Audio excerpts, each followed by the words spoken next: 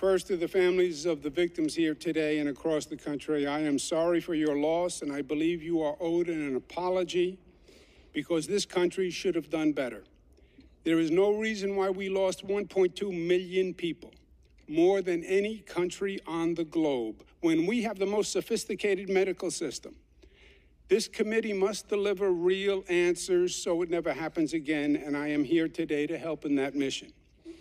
As you know, New York was hit first and worst by COVID through no fault of its own. I did daily briefings, and millions listened in because they because they needed information and guidance. And yes, I often vehemently disagreed with President Trump because from day one, he willfully deceived the American people, denying COVID's very real threat, telling us that it was like the flu, it would go away by Easter, it was a Democratic hoax, use Clorox. And his lies and denials delayed our response, let the virus spread, and this country never caught up. Trump literally said, "I take no responsibility," and he fabricated political attacks blaming Democratic governors, including saying that New York issued a health order on March 25th, having COVID-positive people enter nursing homes from hospitals, which recklessly and needlessly caused thousands of deaths. And then Trump weaponized the Department of Justice, starting investigations against New York and 3 other Democratic states. Trump's shocking allegations, all false, were designed to shift blame from him to Democrats, and they did. They also created great pain, confusion, and fear for families. And this subcommittee, run by Republicans, repeats the Trump lies and deceptions, and it inherently makes 2 powerful admissions. First, their report does not deny, contrary to what New York Republicans said for 4 years, it does not deny that it was actually the Trump administration, the CMS and CDC, that first said in early March that COVID-positive people could go from hospitals to nursing homes, even if they were still infectious. That was your ruling. The committee attempts to argue that the New York advisory didn't follow the CMS guidance and overrode safety laws.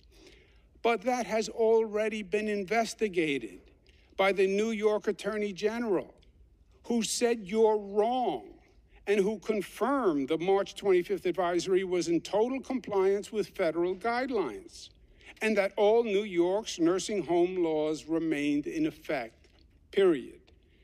In addition, the report provides no evidence to support Trump's main allegation, repeated for 3 years, that New York's guidance killed thousands in nursing homes. In fact, the report finds no causality whatsoever, not one death, all hype. Why? Because it never happened. All credible studies now say that COVID came into nursing homes through community spread and infected staff, not hospital admissions or readmissions. Numbers don't lie. 35 states had a higher death rate in nursing homes than New York, including Ohio. Most Republican states actually had a higher death rate in nursing homes than New York in 2020. And that fact damns them and reveals their hypocrisy.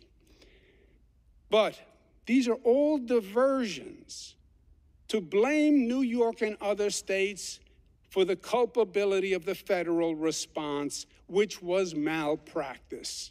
There was no preparation, no PPE, no testing, no masks, no science, no leadership. As one Republican governor said about Trump, the general was missing in action, leaving 50 states bidding against each other for scarce medical supplies. It was the COVID Hunger Games. The federal government was nowhere to be found. New Yorkers remember well those traumatic days when the only sound that echoed through the empty streets were the constant sirens from ambulances, when mass graves were being dug on Hart's Islands, when bodies were being stored in refrigerated trucks. Our hospital system nearly collapsed, and Trump was threatening to send federal troops to blockade New York so no one could leave. That was the federal response. And yes, New Yorkers were scared, but they were New York tough, and they showed that they responded to government leadership when they believed it was based on facts. In that moment in New York, there were no Democrats and Republicans. There were just New Yorkers helping and relying on each other. They were guided by their better angels. They followed science, took vaccines, wore masks, and acted responsibly, one for another. New Yorkers' heroic actions brought us back from the brink and saved many, many lives. When COVID started in 2020, we had the highest death rate in the country. But at the end of 2021, remarkably, New York had a lower death rate than 30 states. But even with all New Yorkers did, we lost far too many. And I'm sorry for every life lost. In closing, I know this is a political year, and I have testified before many, many congressional committees. But this issue really matters. There will be another pandemic, and they will pull out your report for guidance. I hope it has real answers. God forbid 1.2 million people died in vain. Thank you.